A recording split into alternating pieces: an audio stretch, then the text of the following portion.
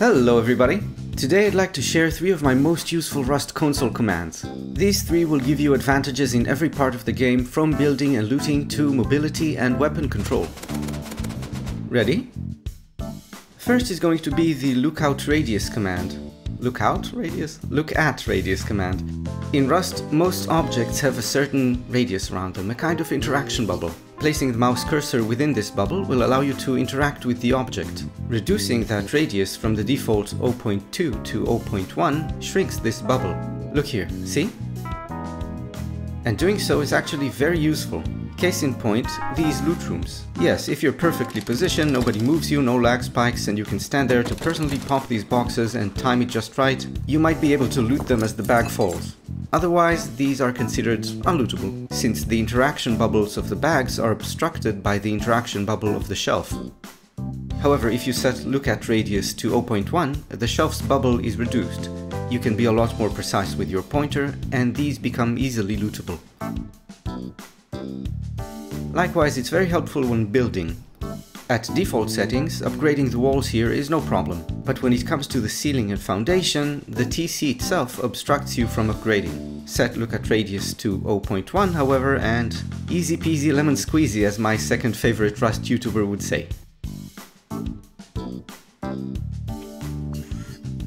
There is also some niche utility for increasing lookatradius, since it also makes you able to interact with objects from a greater distance. So if you're trying to find a fallen gun down here, it makes it a little easier potentially. Also, when running in the wild, increasing lookatradius makes for easier mushroom picking on the go, but I just set mine to 0.1 and forget about it.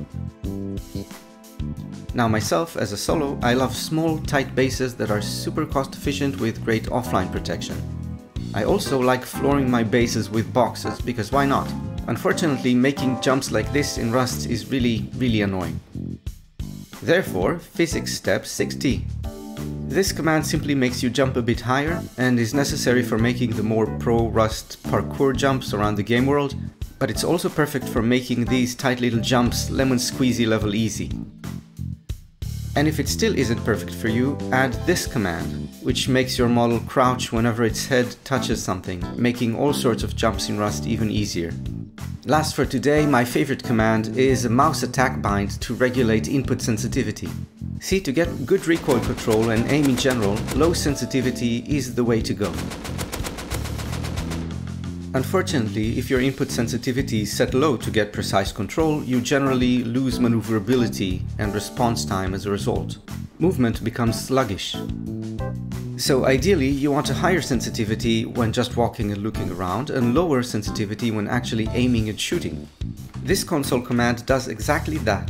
The second number is the sensitivity set when pressing the right mouse button, and the first is the input sensitivity set when releasing it.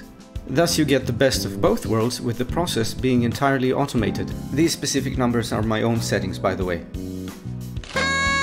Ever wondered why all the YouTuber Rust players jump all the time? Well, I don't know why they do it, to be honest, but if you jump every few steps while running, it gives you a couple of seconds of silence where you can easily hear any footsteps around you. So think about that. Could be useful in some places. Well then, I hope this has been informative, useful, advantageous and entertaining enough for a click of the like button, which really helps my channel grow, and I would appreciate it eternally if you subscribe and maybe share some of my content. I have some really useful tips here and there for builders and Rust players in general, as well as some nice base builds. You can check those out too. Love you all, and see you soon with a nice fat 6-man base video.